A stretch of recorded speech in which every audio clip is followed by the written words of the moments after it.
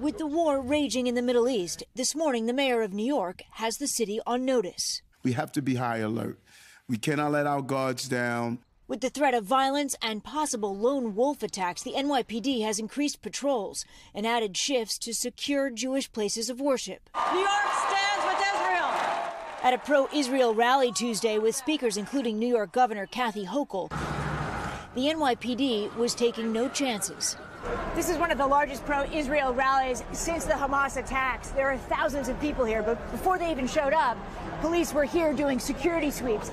The increased security measures spread across the country. The Department of Homeland Security and the Federal Bureau of Investigation are working closely with state and local law enforcement and Jewish community partners. The president adding there is no place in the United States for hate against anybody, Jews or Muslims.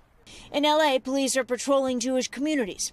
Pittsburgh, where a mass shooter killed 11 people at a synagogue in 2018, has also added patrols and beefed up its intelligence gathering. While Jewish leaders are calling on people to be vigilant. Historically, it is known that anti-Israel violence equates to a huge increase in anti-Semitic actions in other areas. Competing rallies can be flashpoints for confrontation, which is also playing out as a war of words on college campuses. Students at multiple universities across the country are being criticized for organizing protests against Israel in the wake of the attacks.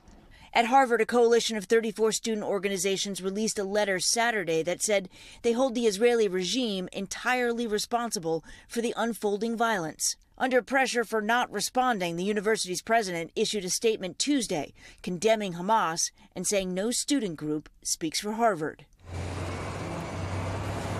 New York City has the largest Jewish community outside of Israel, and the mayor is calling on the public to help as well. In his words, this is not a time to be on your phone. He says, look up and be aware of your surroundings. Hoda, back to you. All right, Stephanie Gosk for us here in Midtown. Steph, thank you. Hey, thanks for watching. Don't miss the Today Show every weekday at 11 a.m. Eastern, 8 Pacific on our streaming channel, Today All Day. To watch, head to today.com/allday or click the link right here.